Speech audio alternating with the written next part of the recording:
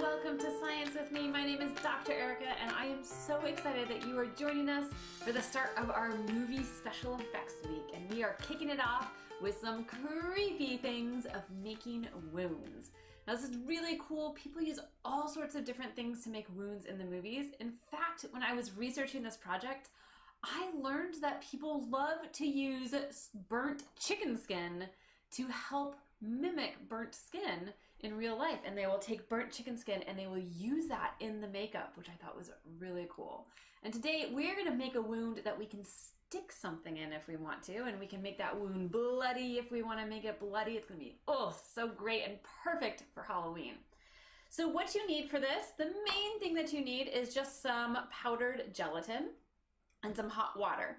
If you want to really make your wound stick out, you might want some blood. I've got some red paint. You could use some red food coloring for that. And then to make the wound blend in with your skin, you want some sort of makeup in your skin tone that you can sort of smear on the top, and that will let it sort of blend in with the skin. And we've got a couple things. We've got some clear plastic from our recycling bin that we can use to cut pretend glass shard pieces that we can stick into our wound to make it, just that much worse. This is gonna be my stir, but I was also thinking it could be cool to stick a fork in that wound, and we'll see what it's gonna be like. I feel like mine should go up here because this is right, this is left. And you will, Georgia brings up a great point. You'll have to think about where you want to put your wound. On our printout, I have a picture of what I did the first time. I did it on my hand, but I love that Georgia is thinking about putting it more on her arm. I might not put it on my face. I don't know about my mom, but I'm not going to put it on her face. She's not going to put it on her face, and that's totally okay. This stuff, the great thing about it is it's going to be totally safe for you to put on your face, on your arms, wherever you want to put it to make this gory wound. It's going to be great. Except it on your butt crack. Okay, except there. All right, so let's get started. We're going to empty about half of your plain gelatin into a bowl. All right. And I'm going to add a little more because I got Georgia and I want to make sure we got plenty to make our wounds with. All we're saving the rest for is if we want to make another batch that's got the blood in it, all right? So we're going to add a little bit of hot water. And now we don't want to add a ton of hot water because we want it to be really thick and dense, our gelatin. So I'm going to mix it around, and you can actually... Mix it? Yeah. You should be able to see it's going to get like sort of nice and thick. And it's going to get a little bit yellow. Yeah, it's a little yellow. If it's really watery, you want to add a little more gelatin. If it's too thick and it's like really grainy, you could add a little bit more water. In fact, I'm looking at ours. I'm thinking maybe we'll add a little bit more gelatin, but you can see that it's really quite thick. So we're going to add a little more gelatin to ours. And then we're all ready. Now, if you know that your makeup is going to blend in with your skin tone, you could actually add it now and color this already. And so if you just add a little bit in, you can see now it's got that skin color to it. And we just want to really, it's pretty great. Look at how goopy that is. Now this is warm. When it sets, this gelatin is going to set, and it's going to be nice and thick and rigid. So what you're going to want to do is you want to build up your wound before that happens. I'm going to add just a little more gelatin. I like mine really, really thick so you can actually like make mounds in these wounds. I think that's kind of a fun idea. Pretty color. So what we're going to do now is you're going to just choose where you want it. All right, Georgia's going to put it on her arm. I'm going to put it sort of more towards my hand. And you're just going to start smearing it. Now, we used hot water, but it doesn't feel hot. It kind of feels warm on my hand. So you can smear this however you want. I like to smear it really good sort of along the edges so that it kind of blends in a little bit more. I'm going to give this to Georgia so that she can add hers. I'm just going to sort of, I can already see it starting to dry. Nice and goopy. It's going to be great.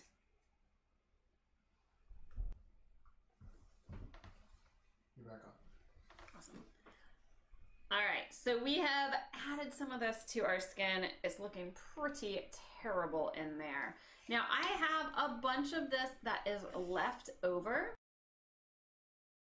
Do with that, if you wanted to, you could put it out on some wax paper and make your own sort of creepy flesh things that you could then add to your skin with a little bit of glue underneath. If you put a little Elmer's glue underneath, it'll stick on there.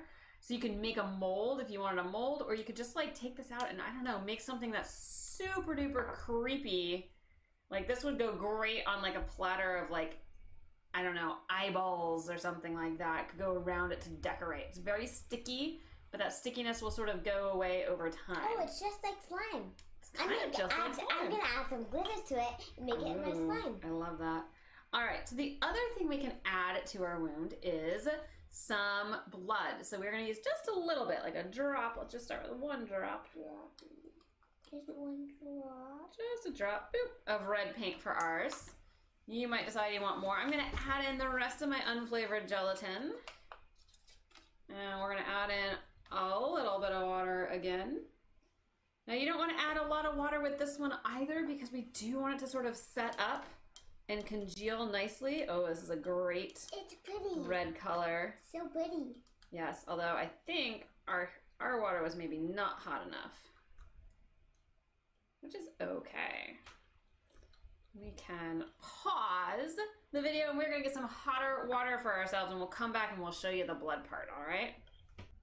All right, so we're back with some more gelatin to make our blood. We've got some nice hot water this time, because gelatin does really like hot water. So you'll put whatever you had as the rest of your package. We've got a whole new package, so we can't quite do that. And you just want a little bit of water again. We don't want our blood to be quite as thick as the wound, the skin that we made, because blood's a little thinner. What about the drip of paint? Yes, Georgia is on me. She's got it. We need a drip of paint in here too.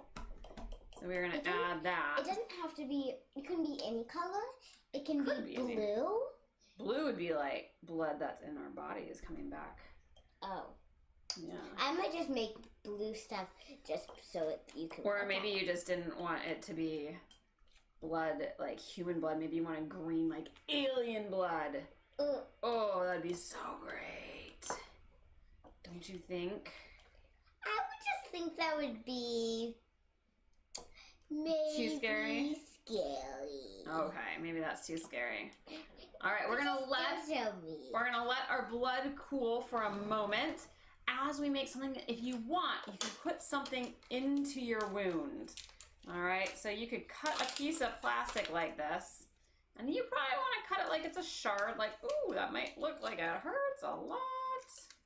I'm gonna cut this shard maybe in a triangle like this. I have this little shard of plastic, and what you can do is you can just squeeze it under your makeup, and it will pop out like that.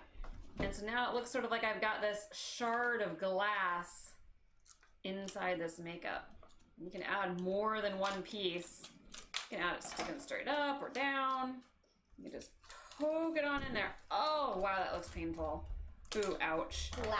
And the nice thing is it all moves with your hand on there, because that gelatin is stuck nice and tight. So I got all this glass. Oh man, I really wish that I had not gotten all this glass on me. That was terrible. I think I'm gonna actually remove this one. This was my least favorite one. I'm gonna cut it a little sharper. Maybe come in like this. Can something draw on this thing? And it's nice because it sort of cuts that gelatin as you go. So now I've got some glass in there. Oh, ouchie, that really hurts. And you can add little drips of blood wherever you want. Notice that my blood is not quite as thick. It will also thicken up. Of course, it won't thicken up as thick. If you want it to thicken up as thick, add a little more. And that's totally fine. All right, so our blood is just about ready. I'm just gonna drip some of it over here by these pieces of glass, because ouch, that looks painful. Now I'm gonna wait for this guy to dry. The blood is gonna congeal, just like real blood congeals and gets thicker as it dries. And you could always add a little bit more. Maybe in here there's some blood. I'm gonna add some right here. Coloring can be really important. Maybe I have a drip coming down. Look. Ooh, that's good. Oh, Georgia drew her blood on, which is kind of a cool idea too. I've got sort of this drip of blood coming down. Ouch. But I may wash it off right after. That did not feel good to just get punched like that, Georgia. Wow, that really, I don't even understand. Where did all this glass come from?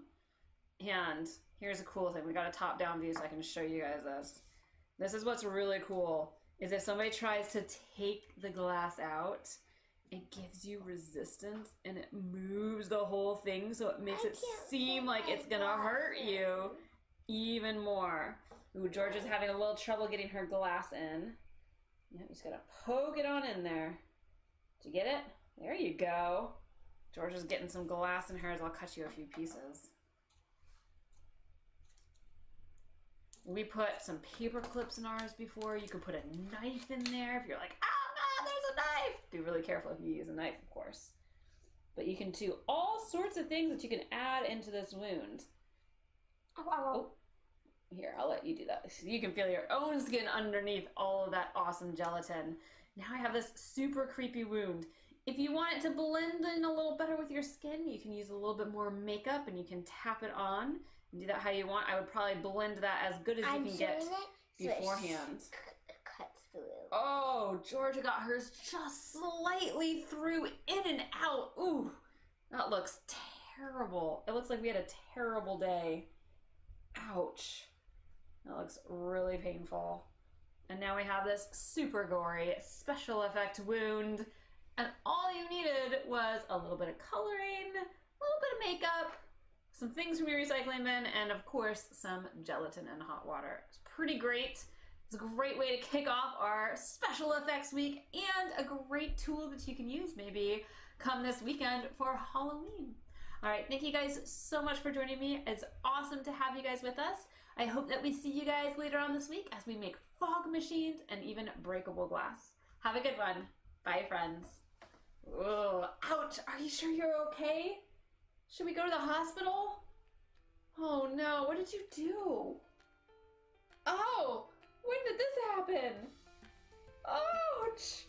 Oh, that hurts. Does it hurt when I touch it? Oh. Ouch. Oh, really? No, Stephanie. Oh gosh, I'm so sorry. How should we get that out? Oh, can you pull it out? Oh. It didn't hurt to pull it out. Oh, I'm gonna pull this one out really. Ouch. This one. Ew. Oh gosh.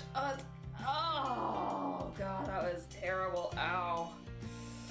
Ouch, that really hurt. I make a wash it mine out so there's no